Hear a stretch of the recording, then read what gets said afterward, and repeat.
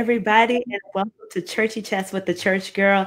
I am so excited about July, and that's because we have all ladies all month. So we are welcoming you to the She Shed. If this is your first time here, my name is Alicia Wiley. I am the owner and creator of A Church Girl, which is a clothing line that has kind of evolved into a lifestyle brand. And we seek to uplift and inspire everyone we have the opportunity of connecting with. And these two ladies tonight, I'm so glad to have them. Now, let me tell you, I know I've been telling y'all I've been sliding in people DMs, and I really truly have. But Alexis, let me tell you how I found Alexis. She was on a game night. She was on like a Christian game night. And I just been out here looking for guests and people that are like-minded. So I was like, yo, I saw you on the game night. You want to be on my show? And she was like, sure. So I am so glad to have her here. And I have somebody who I know in real life, Tawana. And how Tawana and I met, nobody would probably ever believe this because I don't really work out. It's really a miracle that I've ever made it to a gym. But I go to a gym, and my regular class I couldn't make it to, but I was determined to work out. So I was like, let me catch this other class. And at the end, she played a Tori Kelly song. And I was like, well, first of all, she had such a sweet spirit anyway, but she played that song and I was like, okay. So I went up to her after and I was like, can you tell me the name of that song? And she told me the name of the song. And I just felt connected to her. I found out that she preached and I was like, oh, okay, that makes sense. That makes sense. So really, when you meet somebody who is a sister or a brother in Christ, you really don't meet a stranger. You know, your souls connect because you're connected through Christ. So I am so happy to have Tawana here. We're going to have Alexis to introduce herself, and then Tawana, then we're going to get into these juicy topics. Hi, everyone. I am Alexis Brown. I am a pastor ordained in the United Methodist Church. Currently, I am the United Methodist chaplain at Howard University. And I'm a mother, I'm a wife, and I'm just happy to be here. Thank you, Alicia, for the welcome and for the invite. I love good conversation. Let's get it. I'm so excited to have you here, Alexis. Thank you for being here. Hey, Tawana. Hey. Hi, everyone. My name is Tawana. I'm a certified group exercise instructor, personal trainer, certified nutritionist. She do it all, y'all. Licensed cosmetologist. Come on. Own a gym, salon. So listen, I'm here to get you healthy from the top to the bottom. Okay. She said she is getting y'all right. She is getting y'all right. I'm so happy to have you here, Tawana. So as I have said last week and this week, that it's all women this month, and I did not orchestrate that. That's just kind of how it happened.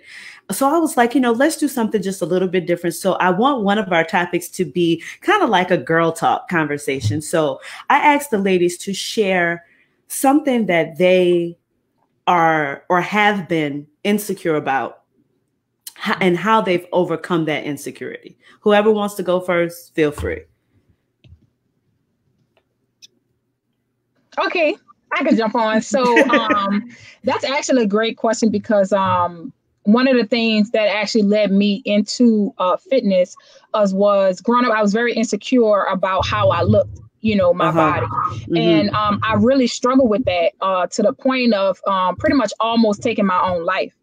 And so, during that whole process of really just finding my identity, first of all, in Christ, and even not in that, but just knowing that, God has made fearfully and, wonderfully made me as an individual.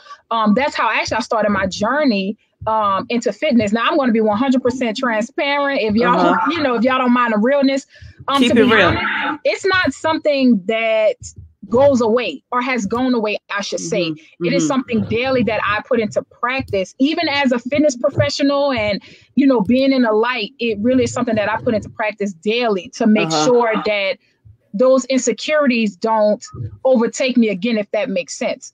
But I definitely have to always, be conscious and aware of, what I'm paying attention to and different things like that could kind of trigger those insecurities. But sometimes it shows up, child, even in fitness. I'm telling you, child. So how has fitness helped you, Tawana? How has fitness helped you to kind of keep that at bay? it has definitely gave me an outlet. And it's also shown me that every body type and every look is different. And that's one of the things that I like to say, that fitness isn't a look. Healthiness isn't a look necessarily.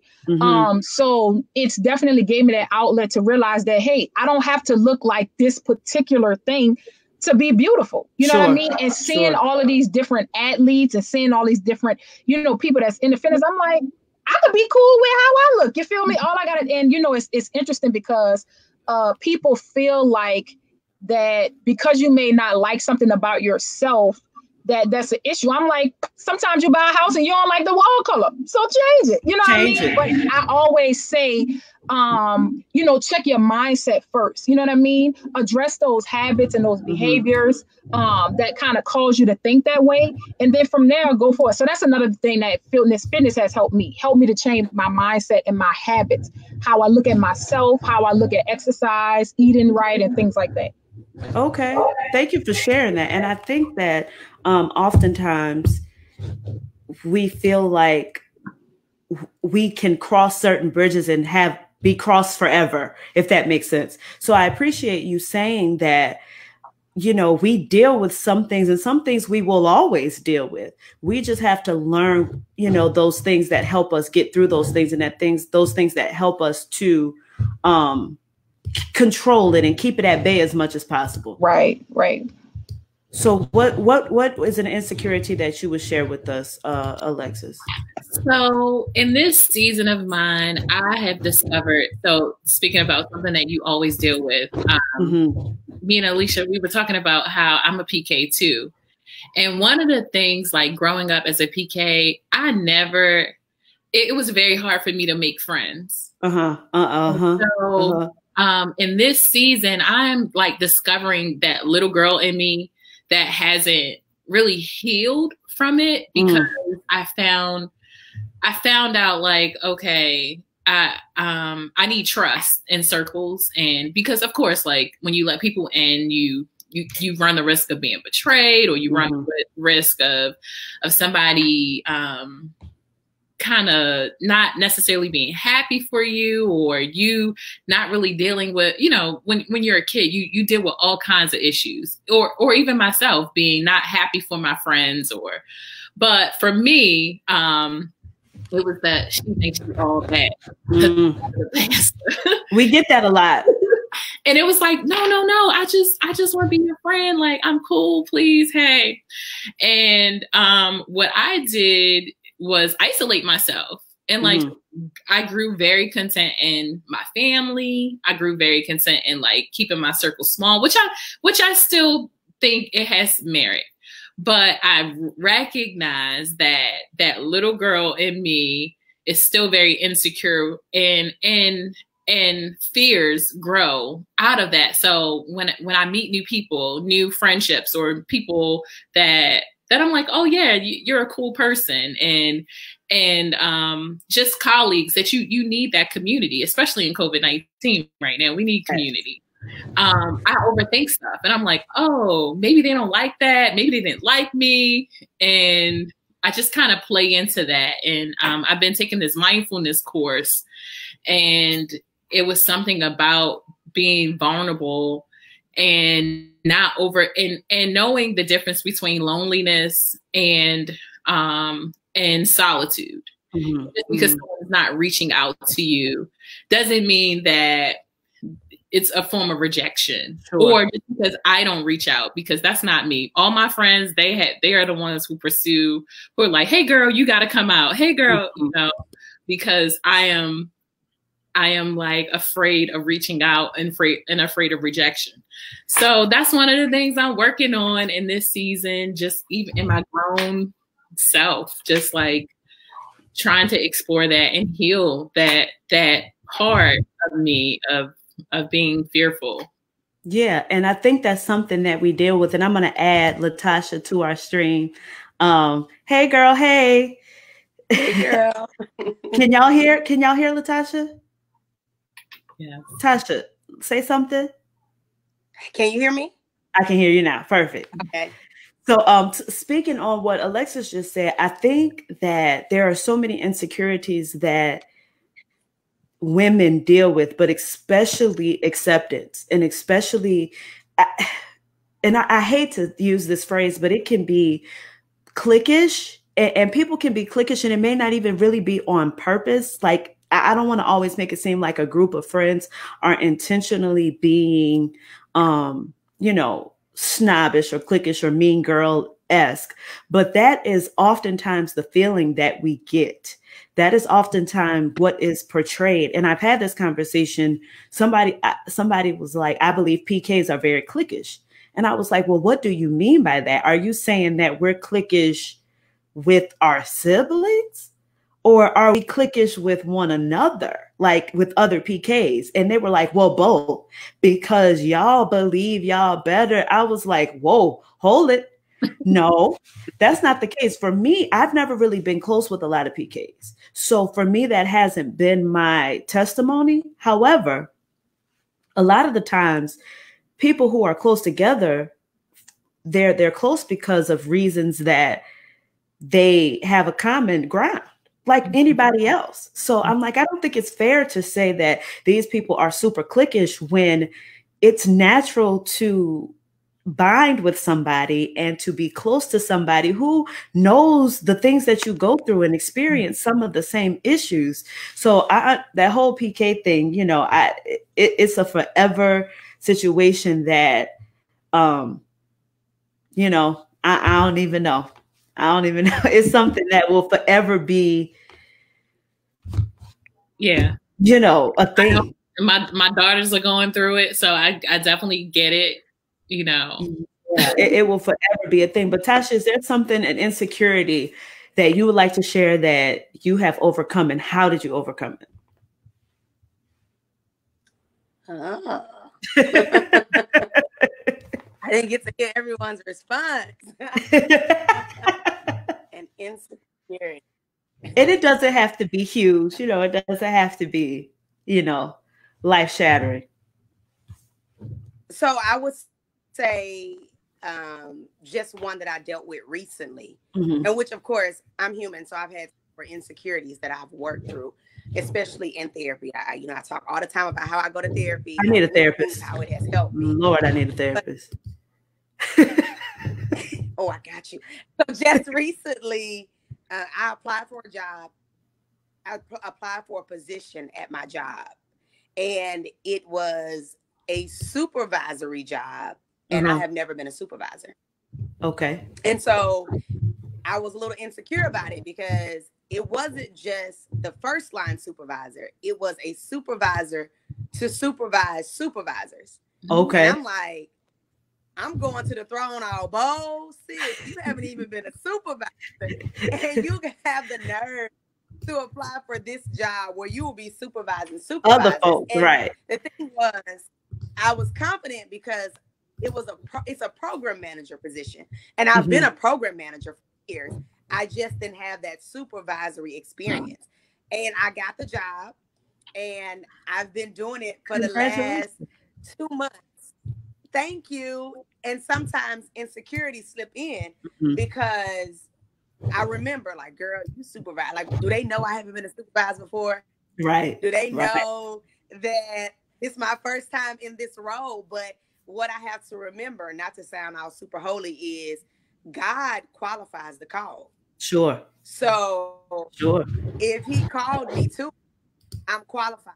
So that was an insecurity I had to overcome because I work with other women. I supervise a team full of women. And I'm like, if they find out I never supervised, they're going to be ready to call me out. Yeah. But, I know my work. I know my stuff. So I just have to remember that he qualifies the call. So that's why I'm here. Yeah, absolutely. And I think for me too, well, even with just like applying for stuff, I think that would be one of the things that recently has kind of been a thing in my life where I would be like, I'm not even going to apply for this because I can't do it, or I've never done it, or the experience I have is not enough. But I'm gonna be honest. I look at other people and I'd be like, well, if sis is doing it, then surely I can do it. No shade on nobody. You know what I'm saying? But a lot of people have been a great inspiration to me because I would stop myself over and over from opportunities because I would just feel like you're not good enough or you're not ready. And when all actuality, this was a conversation that I saw a while ago, how many people of other nationalities are allowed the opportunity to kind of train on the job. Like, no, I don't have the experience, but we're going to go on and give you the job anyway, because we believe you can do it. Okay, well, if I have to, exaggerate a little bit to get where I need to be, I'm not going to lie. I might just fudge a little bit just so you understand. I mean, sometimes we have to do that to get somewhere. But my thing is, I'm willing to learn. I'm willing to grow myself and develop and do what I have to do to meet that, whatever goal I'm trying to meet. And I had to keep telling myself, you are capable, you are able, you can do this. So it's mostly just a constant pep talk. And Tawana and Alexis touched on these being things that are not really completely ever overcome, but things that you kind of constantly deal with and you kind of constantly wrestle with. And God takes us to a new place in these things. And we don't always deal with it in the same manner, but we have to continue to trust God to bring us through every insecurity, everything that makes us uncomfortable about ourselves, and trust that we can do whatever we put our minds to. Right. So quickly, Tasha, I'm gonna let you introduce yourself. Then we're going to go to our first commercial break. Talk to the people, Tash. You're going to let me do what? Introduce yourself before we go to the next segment. Can you hear me? Hi. I can hear you. Can you hear me? I can hear you. Perfect. Okay. Hi. I am LaTasha Houston. I am an author and a blogger. I have a book titled The 7-Year Promise. And my blog is Biblically Led, Cornbread Fed. And the mission and purpose of my platform is to help women own their imperfections. My motto and my hashtag is I'm imperfect too. The girl you see that looks like she has it all together, the girl who has the degrees and a good government job, she cries, she has imperfections, she has flaws and insecurities too, just like you. But I can get over them. You can get over them, and we don't have to be perfect. Amen. And that's I have the book, by the way. But I think that's an excellent. It was an excellent time for you actually to share that because of what our conversation is. And if you all trying to look for somebody for something, look, check Tasha out. She is an amazing woman. And I promise you that you will be blessed by her content and the things that she puts out, her testimony, all of that good stuff, Okay, so y'all, we're going to go to a quick commercial break, but then we are coming back with our thoughts about this good August Alsina situation. Let's take a little break and we'll be right back. Feeling good, feeling lovely, hey. Feeling more joy on the way, hey. It's written all over your face. It's a whole mood celebrate. Feeling so fly with the vibes on high. Feeling alright when you walk in the light. Ain't lifestyle like a morning. Still. All right, ladies and gentlemen. So we are back.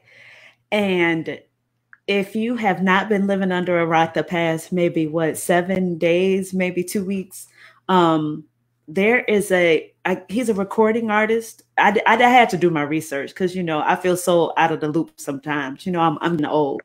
But August Alsina is a recording artist who claims to have had a relationship with Jada Pinkett Smith that Will Smith approved of.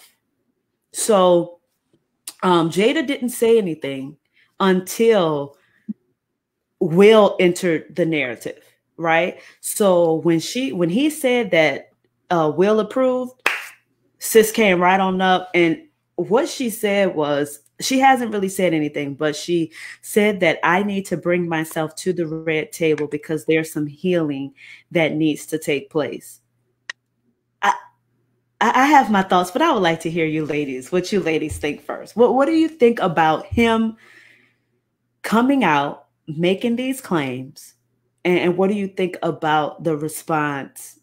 Which is, we don't have a real response yet, but what do you think of it?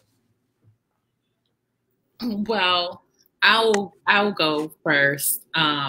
Basically, when I thought about it, I was thinking, I was like, what is his angle? You know, I asked the question, like, what is this about? And then I started thinking deeper in terms of, so I'm thinking in terms of like, so Jada and Will are swingers, right? And that's their social contract in their marriage. And that's something that they are totally okay with, right? And the guy knew that he's the other man, which is like unheard of. You know, what was his purpose? But then I thought about how it's a double standard, because there are women in those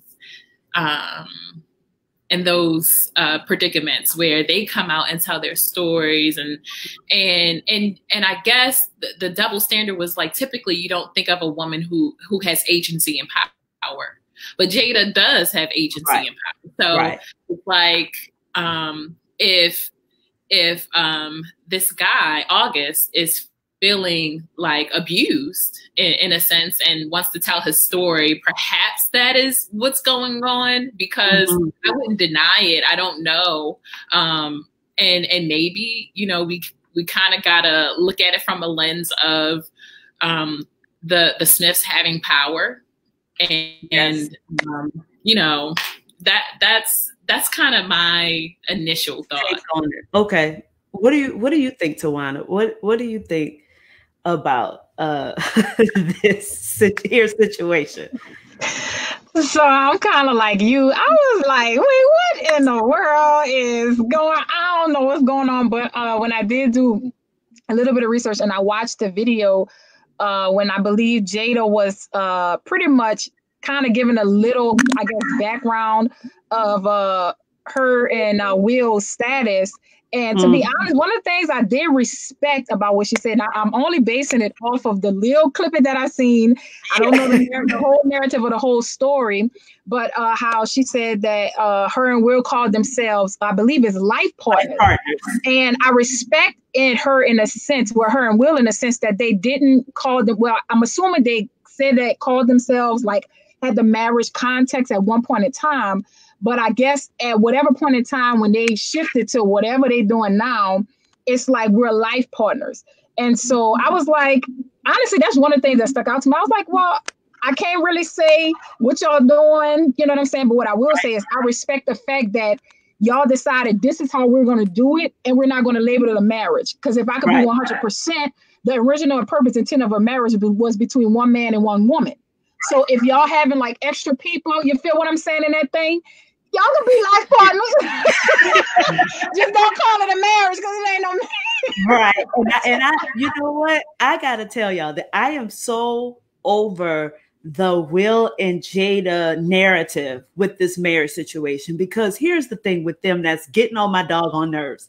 They claim that they're in this life partnership. They're claiming that they are not married in the traditional sense, but every time something happens, y'all want to jump up and do damage control. Make up your mind. Either it's a life partnership and y'all being with whoever y'all want to be with, or y'all really don't want to do, like, I'm so confused with that, because what would there be to protect if everybody knows that you all have an open marriage, which they have denied, but they talk so cryptic. Oh, we have this life partnership, and Will, you know, said something about there's nothing that she could ever do that would make leave her. So what do we first think of when we hear that? Come on, we think of cheating. We think of having sex with another person, right? We don't think, because if she was strung out on drugs, I'm talking about completely, totally strung out, selling stuff out the house, done sold the house, done sold the car, done sold. I want to see if you're still talking about it's nothing that she can ever do. You know what I'm saying? And I'm gonna speak on August, but LaTasha, what you say, Tash? So my broadcast was going in and out, so I don't really know what the question was. Okay, it was, what do you think about just August and him coming out and how it's been handled so far. Now, all we know is that Jada has said healing needs to take place and she's bringing herself to the table. But what do you think about August making this August is human. Truth? He's human. So that is the issue with, and remember on our episode a month or so ago, we talked about that open marriage. Like we talked about Sarah and Hagar, right? So that is the issue when it comes to defining marriage your way. Because we're human. Marriage is made to exchange love. It's made to exchange feelings. It's made to have emotions. And those things be protected. So just because you're married to Will and you and Will allow me to access your partnership, it doesn't stop me from having feelings. It doesn't stop me from wanting you to do for me what you would do for your husband. Not to mention that he said your husband gave me the blessing. So I'm thinking there are no limits. The same thing that you do for him, you would do for me. Because what's the difference? You know about me, he knows about me, and we're all in this together. So I don't blame him for coming out. I mean, I've been in love before and I've had some heartbreaks before. And I can say, I wanted to come forth about it and say how I feel. And that was just, that was monogamous. So now it's like, you're in the limelight. You guys still have your partnership. You remove me out of it. I don't like it. And I'm going to talk about it. Period. And I'm gonna just read a couple comments. Most of everybody is saying that they do believe him, but he should have kept it to himself. He broke codes, and there are just things that should not have happened as far as from his point of view. But let me say this. Here's the thing. Somebody commented earlier, because I put a graphic up asking what people thought about him speaking his truth. And somebody said that they felt that he had betrayed the situation. But here's my question. How do you betray sin? So there's a social contract there, And it is. But how do you truly betray sin? And that here's the thing. Okay, let me back up. Just a little. Jada, if y'all are going to be in these other extramarital situations, first of all, get you somebody good and grown. Now, August is 27, and no shade. I mean, I'm only 33. However, get you somebody good and grown who understands what's going on. I don't blame August. I blame you for not having good judgment, sis. That no good judgment. I don't even blame her for the not having good judgment. And again, I hate to sound all holy. It comes back to not conforming to this world. You entered into a marriage. And the thing that I thought was so interesting about their situation is in that YouTube video, she says, we don't celebrate that day anymore. We don't focus on that stuff anymore. So at one time you did. That was what was so interesting to me. At one time you thought that the marriage was sacred. At one time you thought the date was important. And then you put your own spin on your sin. And now you want me to adhere to it. So let's go all the way back to what's really the problem. You're not honoring your marriage and your vows, period. And to that, LaTasha, Renata says, we as Christians follow the Bible's example of what marriage should be. Everyone that gets married is not following biblical principles. That's absolutely right. However, we are seeing the fruit thereof. We are seeing what happens, whether you're a Christian or whether you're not a Christian. We're seeing what happens when you let certain things in certain situations into your life, whether you buy into the biblical principle perspective or not, right? Go ahead, Alexis. I kind of take it from this perspective. Like, so if we want to look at the biblical marriage, we already know that the biblical marriage, women had no agency, especially in the Old Testament. So like we were literally property. So take that aside. Let's just talk about in terms of, well, for me, how I look at it is that there seems to be a social contract. I'm not necessarily against the term partner. I'm not against it because back in the day, I couldn't work, but I would be in the house taking care of the home and all that other stuff. But I work too, and I got babies too, and I'm tired too. I work just like you, bruh. I'm telling my husband. Mm-hmm. Right. I'm tired. So, like, you know, and there is this expectation that we as women, we're supposed to work, we're supposed to look cute, and we're supposed to clean the house, and I'm supposed to cook. And it's like, if you look at it in a form of partnership, and you know, that's what I keep on saying. So I'm not against that term. You know, that's just me personally. But it seemed as though that Jada and Will and August had a social contract where he knew what it was. They're very private people. They don't want this is between them and their circle. And because, like LaTasha said, that August is in love, and he thought about it, and he's like, wait a minute, I want to be on display too, you know? And so he thought that social contract that they had. And there's definitely a social right, and there's definitely a social contract that has been broken. But I will venture to say that, well, let me read a couple comments, then I'm gonna make this comment, because this might take us slightly another way.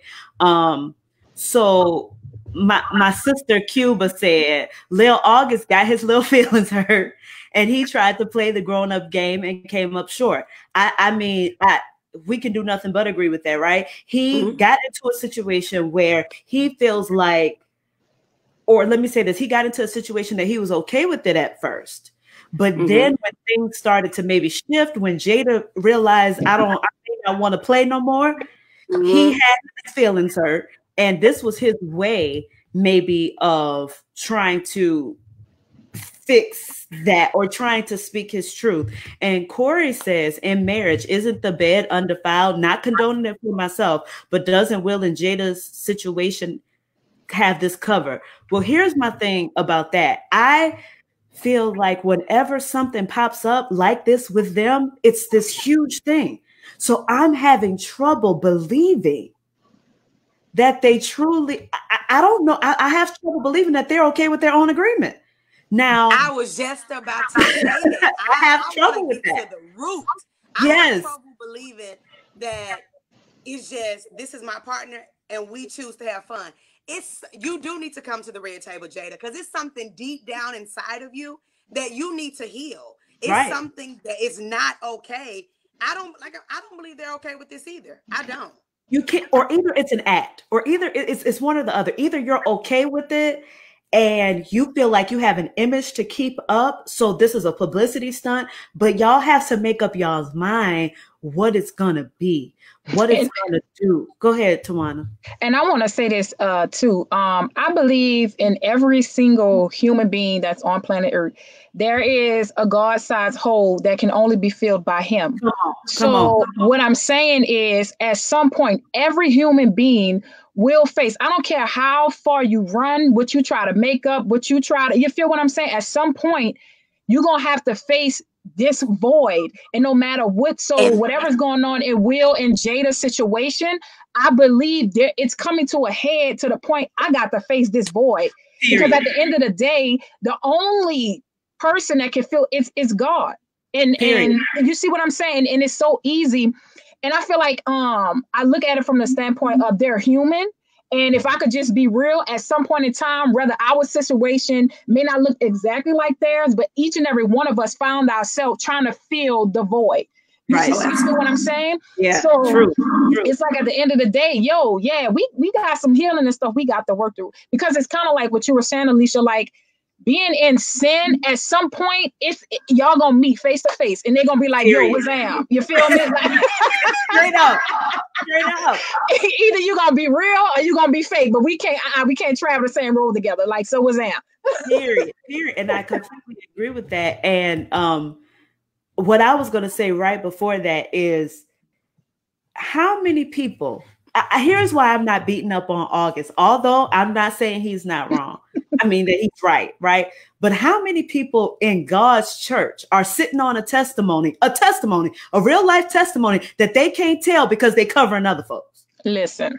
So don't get mad that my testimony includes you. When you decided to be in my life, you signed a contract on the slick. We made this, you know what I'm saying? We made this unwritten agreement that our testimonies will at some point maybe cross, at some point maybe include each other. But I know people who can't tell their testimony or can't share their story because of what it'll do to somebody else. But maybe August like miss me with that. You're not going to shut me up because this is still my story, although it includes you. But that's touchy. That is a touchy situation, because what do we do with that? I'm not in the exposing business, because I don't believe that God exposes us. He covers us, and love covers a multitude of faults. And God knows He has covered me, and I'm not in that business. But what happens when we cross those lines and then somebody decides to tell their truth and we just happen to be a party to that truth? What I don't know. Can we shut the mouths of the people who have a fair part to play in this? Alexis, you were going to say something? Oh, I was just going to say that it just depends. I was talking about this topic with one of my friends, and I was just saying that, you know, we live in a time where, you know, we do have freedom. We have freedom and we have freedom, right?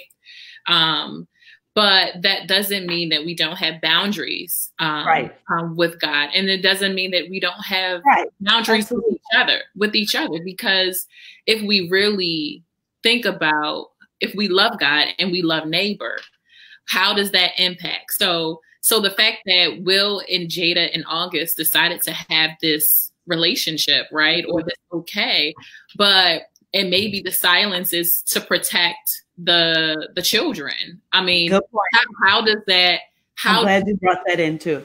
How do you support that? Because by nature, you know, we got. I'm sorry, I don't share. Period.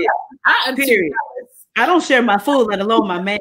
So miss me. No, miss me. On this new polygamy thing, I'm fully with partnership. I'm not. I'm jealous and I can't share. So very. And I will cut you. I mean, in the safe sense, I'll cut you with the word.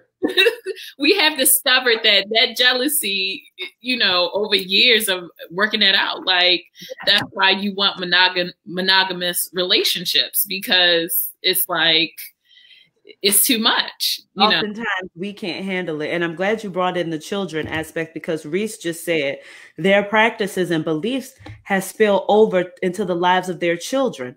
And that's a fact. I think when I started to look at Will Smith in a different light was when these children started just kind of acting a little crazy. And I'm like, what is going on? But they are truly a fruit of their environment, right? Here's the thing, though. We have to think about the choices we make and how it affects the people that are around us. If you don't want to hurt your children, keep other people out your bed, or sit your little grown children down, because they've been acting grown since they was 2. So since they can understand everything, since they little grown tails down, and tell them, listen, this is a situation that we have, and this is how our situation looks. You can't protect people from the wages of sin is death, right? We don't get to control who dies or what dies in the process. So if your children's respect for you dies because as a result to your sin, then that's the price that you have to pay. The wages of sin, there's a payment that has to happen there. And we don't get to control what happens. We don't get to control the fallout. We control our actions, but we don't control what happens in the next part of it, right? So and that's the part I don't understand. I don't understand. Now, I'm not for exposing anyone either. That's not my thing. Right, me neither. It's like, what is August wrong for? Because the fact that they're in a partnership or an open marriage is not a secret. They openly say that. So why is he wrong for saying? Because is the contract that we're in an open marriage, but the people that we are open with is a secret? And I could respect it more if they were not honest about their open arrangement.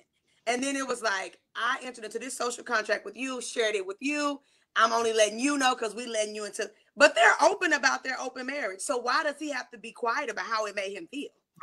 Right. And Cuba said, I made the comment a couple minutes ago about people sitting on testimony. She said, I don't believe this is his testimony. I do believe he's hurt, wounded, and lashing out. And I agree with you. I was just making the comment that there are a lot of people that don't say certain things or do certain things because it involves other people, and they don't really have the freedom to speak on it because it would be exposing others, right? It would be, so my mom said that they let those children do what they want to do. So they can't be trying to keep it from them. Exactly what LaTasha just said. Like, if this is open and this is something that y'all do, then I'm just not understanding where all the issues come in with them. That's why I'm fed up with the Smith family, because they seem to be talking out of both sides of their mouth. And Renata said his relationship with Jada allegedly started when he was 21. Now he's 27. So you've been in this relationship. And from what I understand, he was a friend of Jaden's. First of all, come on. Leave your children's friends out of this. Leave your children's friends alone. Like, what are we doing? And Reese said free choices and earned consequences. Absolutely. We do not. Oh, I like it. I do too. Thank you for that, Reese. I'm going to steal it, but I'm going to give you credit, sis. It doesn't make a whole lot of sense to me with them. And like I said, it seems to be, oh, we're free, we're open, we're partners. There's no romanticism involved. But then it's always this huge damage control that happens as soon as somebody says they have a relationship with them. And y'all are really in this conversation. I appreciate y'all in the comments. I'm trying to read as many as possible. Don't think I don't see you. But August also had drug issues. She had him on the red table. And I used to watch the red table talk, but I got tired of Jada talking about healing these. I got tired of Jada. I had to let Jada go because she was draining me. But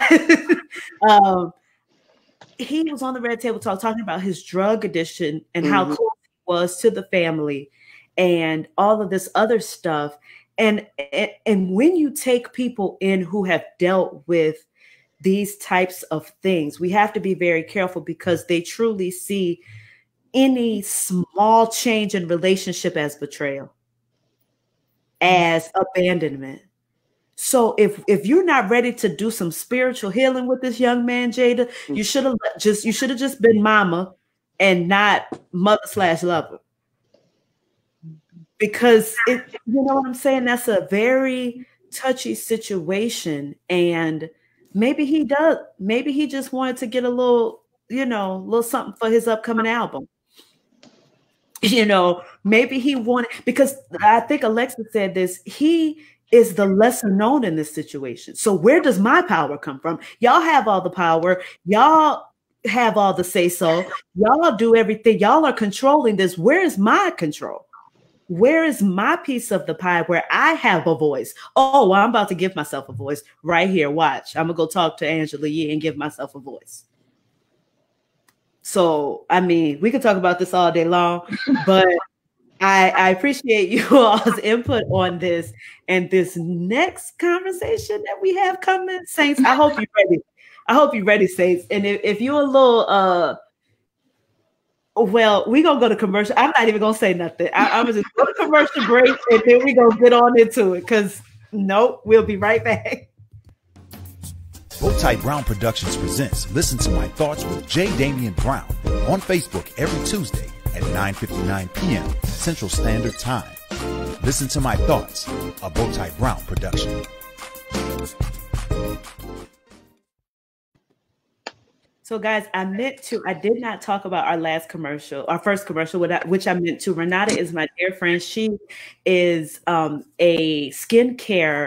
Black woman skincare provider, and she makes these fabulous products. Please check her out. I know it's Blackout Tuesday, but you're supposed to support Black businesses. So please do that. Check her out. Cocoa Lime is my favorite scent. So if you're looking for a suggestion, There you go. So the commercial you just saw is my friend and my co-worker, Pastor J. Damian Brown. He's the minister of music at the Life Center Cathedral, pastor of music at the Life Center Cathedral. And he's an amazing talent. I'm going to be honest. He does so much in our ministry. I sometimes forget that he's a musician, and he's an amazing musician. But he's just been playing the last couple Tuesdays, 9:59 or something like that. It's a little late, but I know y'all not sleep. So check him out. I done had church right at Bedside Baptist the last 2 Tuesdays. So check him out.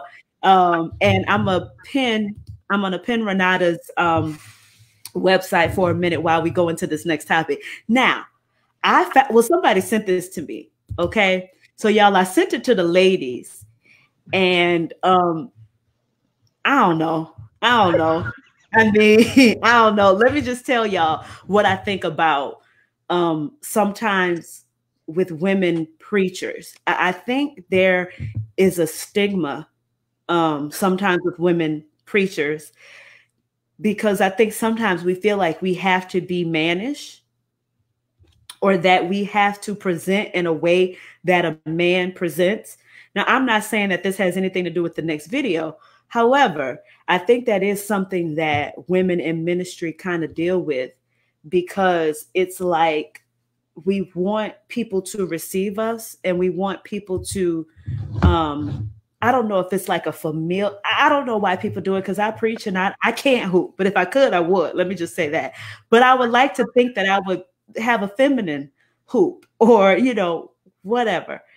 But I'm going to let y'all watch this, and then we'll chat about it. Sorry about it's not a great quality video, but as long as you can hear, that's all that matters. All right, let's watch this clip. Balls back. If you don't get your balls back, you won't have no seed to bring forth no fruit. I didn't come to play today. Somebody shout, I'm getting my balls back. I'm getting my ability to produce. I'm getting it back. I'm getting it back. You can be sissified if you want to, but greater is he that is in me. Okay, people of God. I don't even know. And that's always my phrase, but for real this time. What do we make of this? What do we do with that? What do we do with that? Shara said, first of all, yes, sis, that's right where I am. That's right where I am. That's right where I don't even know. And Renata said, we need the whole time. Sis, that's all I got. Them few minutes is all I what? Yeah, that's what I was going to say. From just a little snippet of the video, I would need to kind of see where she was coming from, and like how she, but the poem she, was kind of saying the seed to produce. I'm like, okay, but ma'am. So I'm like, babe, I got to hear. I just want to know what scriptural verses or something. Yeah, come on. I can think of some scriptures. I can definitely think of some scriptures, but I guess maybe I can think of the seed scripture, not the not the other thing, not the bodily organ or ball or whatever. Are we allowed to do that here? Yeah. So I don't know. I mean, I guess when you're trying to be relevant to, and it certainly seems as though, just in her defense, it certainly seems that like the people that she is speaking to understand her language. That's fair. We got the church. I'm not laughing at Alexis. I'm laughing at a comment. Oh, okay. So, I mean, she knew her audience. That's one of the things that you do as a preacher. You gotta know your audience. Correct. That's it. That's all I got. You know what? And that was so beautifully put. That was so beautifully put. LaTasha, what you got to say, sis?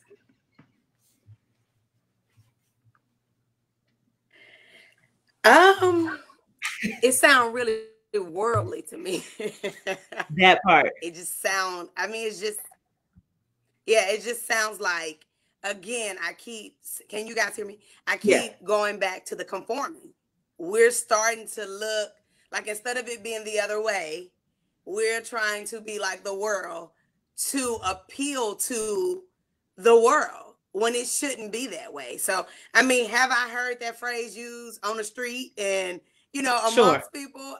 Absolutely. I truly know what the phrase means, but would I say it in church in front of everybody? No. So I just think that it's one of those things where we are conforming to the world. Yeah. Yeah. And I think I introduced this by talking about being mannish, because not that her delivery, besides the actual words she was saying, not that anything that she necessarily did was wrong, right? But it felt hard to me. It felt hard around the exterior to me. And that's why I brought up the point of women preachers sometimes being mannish, because that's what that felt like, not what she said, how she was acting. And I've seen women preachers hoop and do the whole thing and be just as feminine and dainty, but that's not really the topic. Here's the thing. Why do you feel like it's okay to use such language? I think the language is it was loose. It was a little too colloquial. It could have been very much seen as disrespectful. One of our viewers said the people were going crazy though, right? But does that make it right?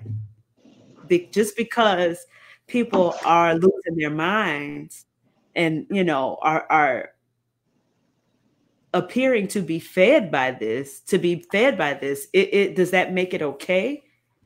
You know, Alicia, you know, you made a very good point, because people tend to forget that you can get an emotional response when you go to a local assembly, when you go to a church. And it does not mean that it's the Spirit of God, if that makes sense.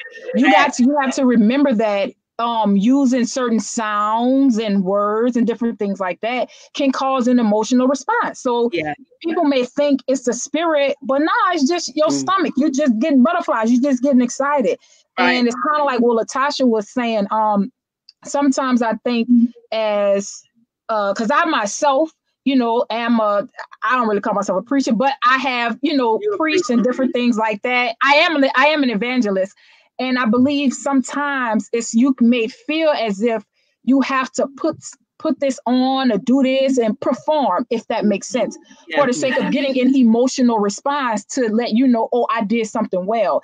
But I'm here to tell you that if it's not being led by the Spirit of God, I don't care what happens emotionally. There is no deliverance. There is no change. Like after they leave your presence, how can they apply what they said to their life to provoke that repentance, to provoke sanctification? Like, you feel what I'm saying? So I think sometimes, especially as preachers, speakers, motivational, however you want to call yourself, it's like at the end of the day, you have to remember, it has to be led by the Spirit of God. When you get up and you talk to people, whether you hoop or you could be kind of like my sister. My sister is very mellow, very like, you know what I'm saying? She's a teacher at heart. So when she gets in front of, she teaches. I'm the preacher. I'm loud. I'm boisterous. I mean, if you take my class, you already kind of, you see that in me. You know what I mean? So, but yeah, I just think that sometimes people have a tendency to draw from themselves and how they can make the audience feel. And you can get that same response from a football game. Like, you feel what I'm saying? It's the same. You trigger those same emotions. But I think that you could have eloquent words and get the same response and still be empty as well. That's true. I come from a different perspective on this. And so, like, we don't have to agree. But, I mean, you think about Jesus calling a woman a dog. That was equivalent of, I mean, was that a cuss word? I mean, yeah, it was. you know, or calling somebody a pig, or like in our gospels and stuff like that. I don't know if I understand the tradition of the church, and which I do value and respect. I respect it. But I don't know if we have the authority necessarily to say what, I mean, God's words are beyond human conception, you know, and I guess like there was this one debate where this was a preacher who cursed from the pulpit. I personally don't do that. But she was able to reach and convert folks who were on the street because she spoke their language. And I mean, who am I to say that these were people who were they were getting baptized, and yet they turned their lives around and they knew Christ, but Christ in their way. And they love their neighbors, and you know what I mean? So it's like, I don't know in terms of language. I don't know in terms of sanctification. I don't know if I would like to see the whole, the whole event. And I like to see, like, what was the purpose? You know, what are you compelling folks to do? Because yes, you can hoop and holler all the time. There are people who go to church all the time. They hoop and holler, and then they're mean in the parking lot, and they're mean to their neighbors. And you wouldn't know that they go to anybody's church because they won't let you over when you're driving. What type of sanctification is that? And I see your point, Alexis. And to Tawana's point, I don't think she was saying that just because you speak well or do. Oh yeah, no, I'm not disagreeing. I'm not disagreeing. No. This is why we're here. This is why we're having the conversation. But yes, it doesn't mean that when we do everything right or what seems right to people, that's what reaches people. If it's spirit led, I think that's the thing. I don't know. I've heard preachers, you know, slip a curse word in, sometimes by mistake, sometimes on purpose. But I just don't know if I am okay with, to me, it's different between something being vulgar. I think, absolutely. I think you can say certain things, but I think vulgarity has a lot to do with how I receive what you say. So you may say something nicely packaged, and everybody might not get it, but you still may be able to flip that thing in a way that's not vulgar, that it still reaches people. For you to tell me, go get my balls, that did something to me that and if it did reach people, glory to God. But I just, I'm telling y'all, it was just rough for me to see that. It was rough for me to see that and hear that, because I just didn't know how that fit into anything, honestly. I don't know. I don't know. Anybody else have anything to say on this? Because I'm just, you know, I think that we have to be careful, especially in the age of social media. Because what we say, sometimes back in the day, there was a such thing as, this is a word for my house, right? This is a word just for my house or my church. That's not possible anymore because of these things, right? Because there's somebody recording you, there's somebody that's going to get this out, and we just have to be careful on how we do what we do. How you reach God, I mean, how you reach people. I can't tell you how to reach people. I can't tell you, like you said, Alexis, you know somebody who cursed, you know, and it drew people. Well, I'm different in that. That's her ministry. That's her ministry. I'm not upset at her ministry. However, for me, The reason why that doesn't work for me is because how are you different from me? How are you offering me something that's different from what I am?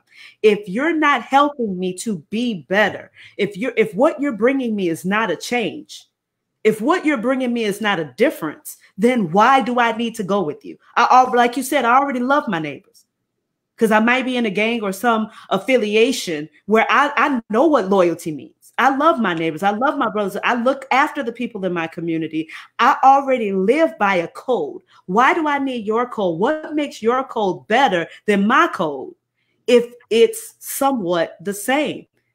And I don't know if that's my thought process. It's similar to someone who used to be on drugs. And they say, you know, when you get off drugs, don't forget what it's like to be in a drug house.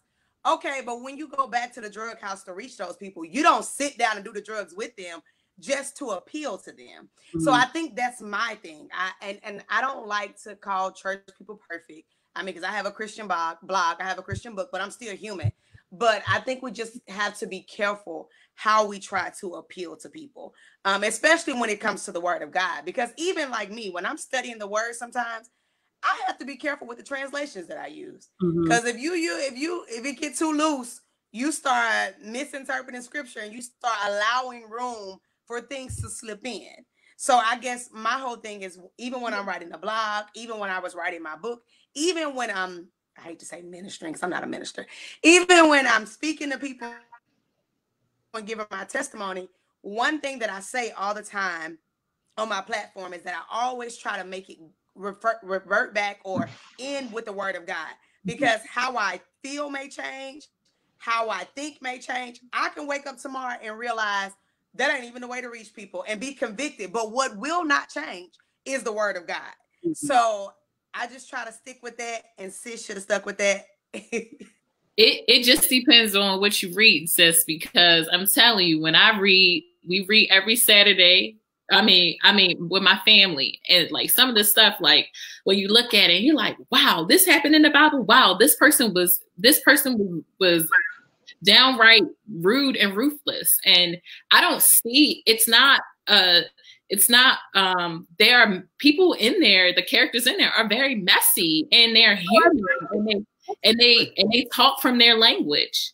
So we have interpreted that, oh, they were, you know, our interpretations, we look at them like, oh, they did. But like, if you look at it, like, no, he just backstabbed his, that was a backstabbing. Like that's what I see. You know, I see people who are very imperfect in trying to sojourn and trying to understand, what does this mean to love and value God and to love my neighbor.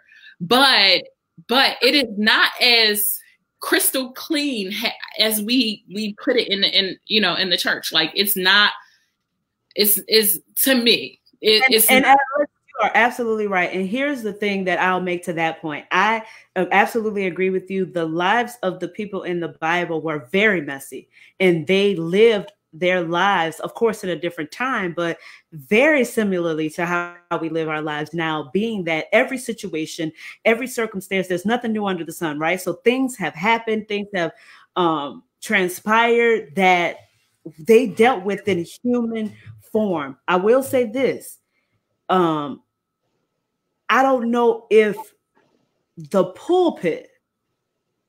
Well, I'm just saying that, like, look at the Pharisees and the Sadducees. Like, if you look at it from the perspective of why even Jesus was an outcast, why he was marginalized, because Peter and all of them, when you look in Acts, they were unlearned. They were unlearned, but they had the power of the Holy Spirit. They did not fit in to the typical church.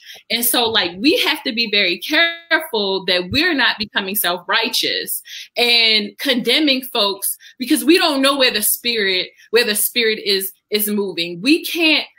That's what I'm saying. Like, I'm just very careful. I would like to look at the fruit. I like to see what they are bearing. Are lives being transformed? Because are people changing, putting down the guns, and now they picking up a Bible and they're doing things in their community? That's fruit.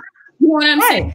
And I agree. But if they are talking, and if we are caught up in their language, because because that was people, the Hebrew boys, if they couldn't recite the Torah, they wouldn't be able to be a Sadducee and Pharisee. So basically, if you had a memory, you would be a Pharisee and a Sadducee. And so what they did was create a whole structure and isolated a whole group of people that Jesus brought in. So right.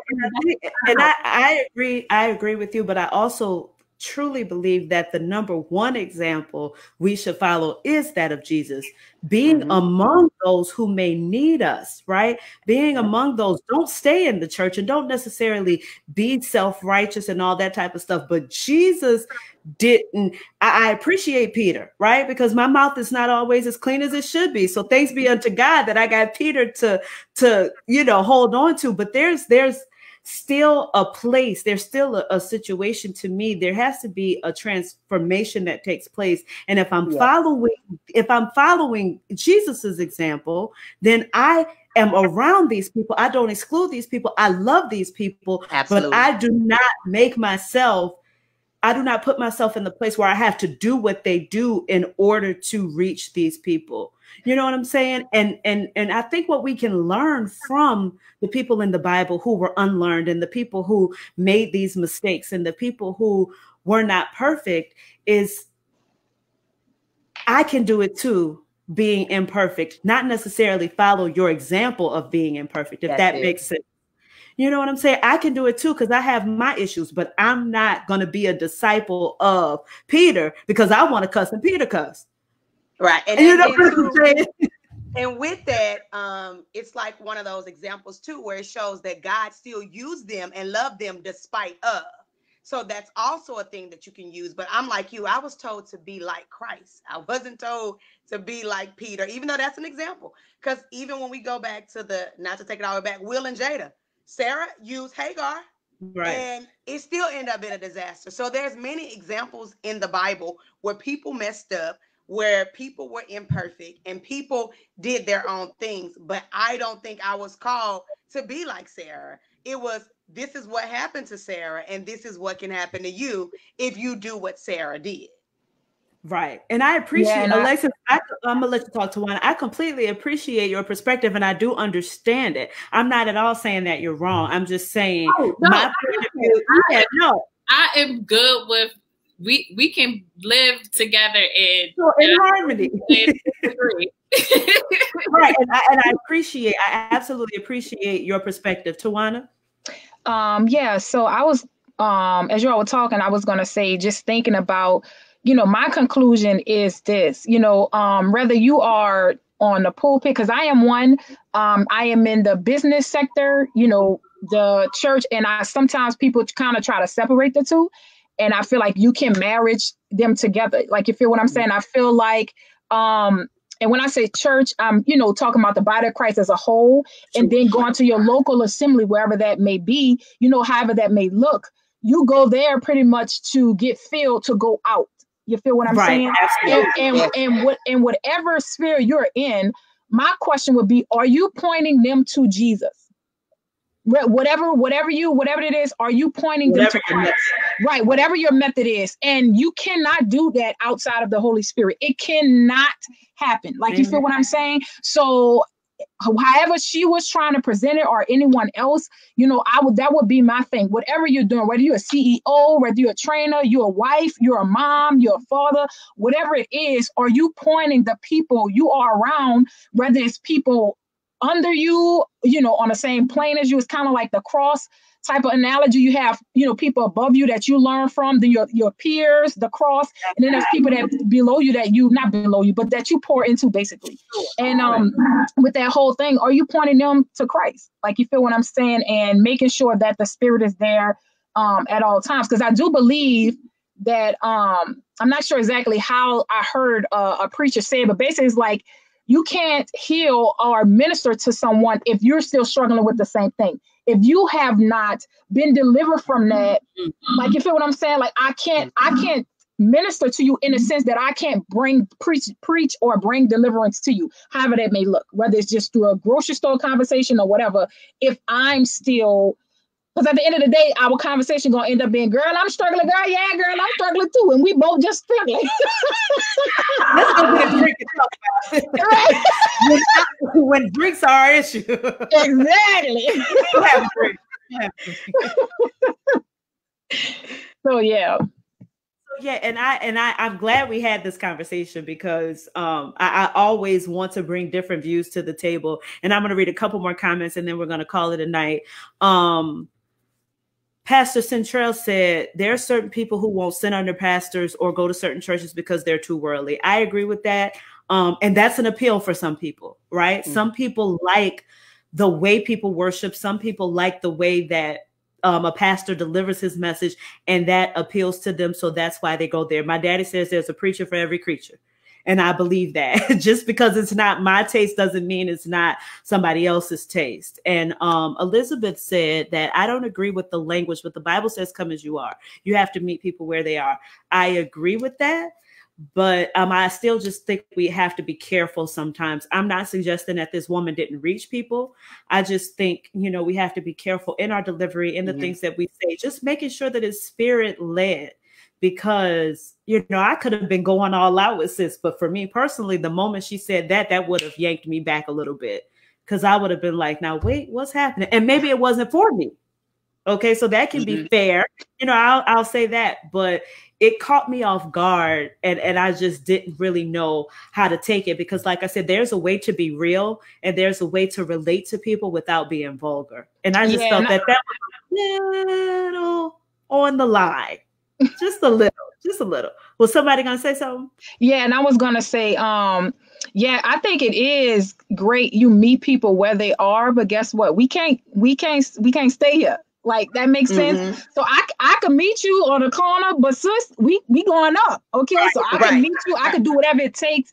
Because because at the same time, again, by me being in the business field, you deal with all different type of people. Yes. And honestly, everybody is not churched. Everybody is not going to hear the message in a church setting. Like, you feel what I'm saying? Like, we are epistles read of men daily. But we could sit down and we could talk, but we're not going to stay where we are. We got to grow in Christ. You know what I mean? So yeah. Tasha, you wanted to say something, or Alexis? Any last word? I was going to say that's it. Like, it's to come as you are with the thing that you will leave differently, not keep coming as you are. You come to be transformed. Yeah. So, well, my interpretation, and, I'm United Methodist. So like, we have this whole stance on grace and how God's grace transforms us, and God is always the actor there, and I can say that there are certain things that I thought I was doing to please God, and God didn't ask me to do that. Right. And I think we could all say that at some point. You know what I'm saying? I'm saying that God's transforming love, like this overwhelming power, transforms us. And sometimes when we are so rigid, we can be a little bit Pharisee. That's my experience. We're like, oh no, you can't listen to that anymore. I remember when I first got saved, oh no, don't do that. Don't do that. You can't do that. And really, I had just, in loving kindness, I draw near, I changed. I wanted to know more about God. I mean, that love drew me where I want to listen to church music all the time because I just want to be closer. It was the love. It wasn't a forced situation. It was God's transforming grace. So like, that's where I come from as United Methodist. Can I say one more thing? Sure. One more thing to what Alexis said. I agree because I think a lot of times as believers, we focus so much on telling people what they can and cannot do, and we don't give them the opportunity. Instead of love on Jesus. The more you love on Jesus, the more he begins to change you. Now, you have to be an active participant. Like, you feel what I'm saying? Like, you can't just be like, okay, Jesus, do it, Father, and you just land there. Nah, you have to get up there. Right. Jesus already done it over 2,000 years ago, but your mind have to be renewed into what has already been done. But I think people do focus so much on, oh, you can't do this. You can't get tattoos. Or you can't drink. Or you can't listen. You can't. baby, take the time to spend, just love on Jesus. And I promise you, he'll start taking those appetites where you like, I ain't had a drink or whatever it is. I'm not saying drink is bad. I'm not, but I'm just using that as an example because people say that. You be like, man, I ain't had a drink in like 2 days. Like, you feel what I'm saying? So I think stop focusing so much on what we would consider sin or what is a sin and just point people to Jesus. That's my thing. But you go ahead. What you say, Tash? I was about to say, I agree with all that, but I think these are two different topics. I think the vulgarity in the pulpit and the rigidness are two different topics. But I wholeheartedly agree with what you guys are saying, but I don't think that fits the mold. But I do also want to say that I listen to TD Jakes sometimes, and at first, because I didn't want to be convicted, I was like, he preached too much. I don't have time for that. He makes the comment all the time that the church now is flowery because we all want to be told, just have faith, and it's true. Grace does, God does give us grace, and all of that is fine and dandy. But we have things that have to be done on our part as Christians too. And I think that's the part that no one wants to be told, and that's the part that no one wants to focus on. We want to just preach that if you have faith and if you just love, that is good, and that is in the Bible. But we also have to remember that we are called to a certain way of living and a certain way of life, even if it does seem rigid.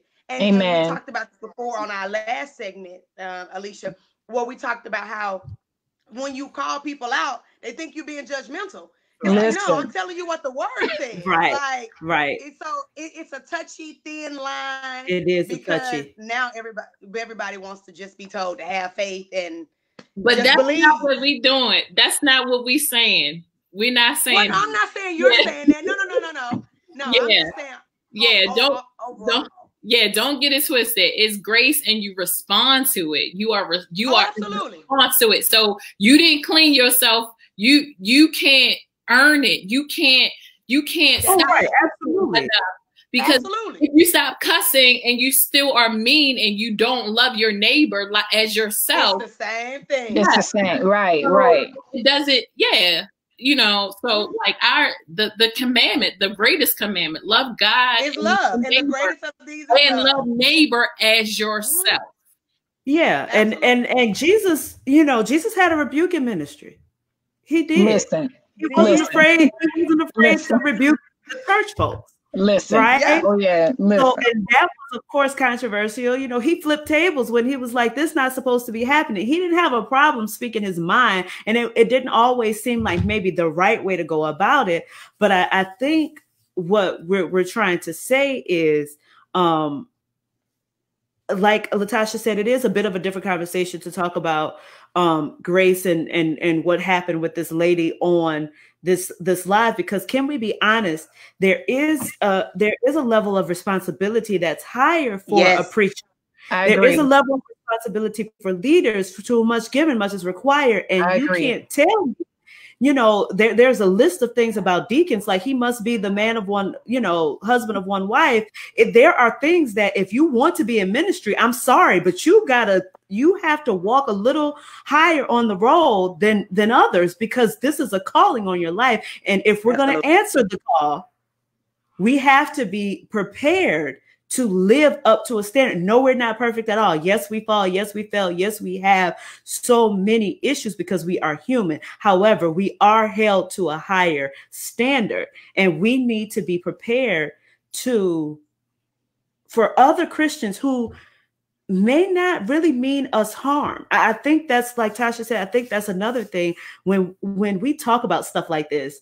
And people see it. Christians get a bad rep for every time we say something is to be negative. And then this was a little comedy, right? So, but I think we get that, oh, y'all just so judgmental. Well, no, but what is happening here? Can we not have a critical eye? I want people to have a critical eye on what I'm doing, because if I am doing anything that's not bringing glory to God, and for some reason, I can't see that because I'm blinded by, like Alexis said, there were things that we think that we're doing that God never told us to do. right? And because the crowds are going crazy, we think we're doing right. But when somebody comes to me and say, Alicia, you are operating in error, sis, I have to be able to look at the source to make sure this person is lined up with the Holy Spirit and say, and receive it in love, and eat the meat and throw the bones away. Right. So I don't have to necessarily say, oh, you're 100% right, but there may be some truth to that, because God can speak through a donkey, right? So he can make sense out of absolutely nothing, or he can make sense out of foolish things, right? So absolutely. I think that this has been an excellent conversation, and I'm so glad, Alexis, I'm so glad you were on this conversation, because we needed that different perspective. So I really appreciate that. And please send me this preacher that's doing all this cussing, because I might need to call her and ask her how I can slip it into my next sermon. But yes, send me a couple, sis. Send me a couple. I am so appreciative for you all coming on tonight. Tasha, this is your second time back, but sis, I'm gonna be calling you again. Alexis, Tawana, this is your first time on, but I will be calling you all back as well. I really appreciate it. Any last things you want to say to the people before we say goodnight? Thank you, ladies, LaTasha and Tawana and Alicia. It was fun. It was. I appreciated your opposing views. It's always good to have a healthy dialogue. It is. Any last words, Miss Tawana? Yeah, that's what I was gonna say. It was actually really fun. I really appreciated the dialogue, and even like the comments and stuff that people were saying, and how it was, how you were able to kind of pin it to the screen and we was able to see. So listen, I was ready. I'm like, come on, let's keep going. And I know we can't be here all night, but I'm like, yes. And this is the first time we did the She Shed, so I am so excited that this went so well. And ladies, like I said, I will be calling you all back. We're having a men versus women. I don't want to say versus, because that sounds so opposed, but just, to have some conversations about how men and women think differently about things. And we will be doing that all next month. So I'm excited about that. So if I call y'all, make sure you pick up the line, okay? Pick up the line. But thank y'all for making this first She Shed show. I mean, it couldn't have been more perfect. And I appreciate every one of you ladies. And I pray that God blesses you each in your individual ministries and everything that you're doing. And Elizabeth said, growing and glowing. Yes, ladies, keep growing, keep glowing. And I love you all. Thank you. Thank you. Thank you. All right, ladies, until next time, we'll be right here. Make sure you tune in next week for another episode of Churchy Chats with the Church Girl, right here, same place, same time. Good night, guys. Good night. Good night. Good night.